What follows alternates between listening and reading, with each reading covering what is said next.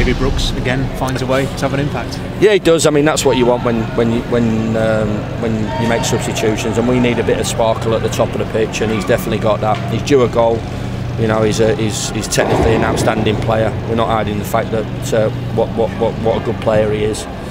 And it caused them a different problem to maybe two up, right up against them. You know, with Brooksy dropping in and running from a little bit deeper and a little bit tired legs. So the timing of him coming on was important and vital, and he definitely raised our performance levels on the pitch.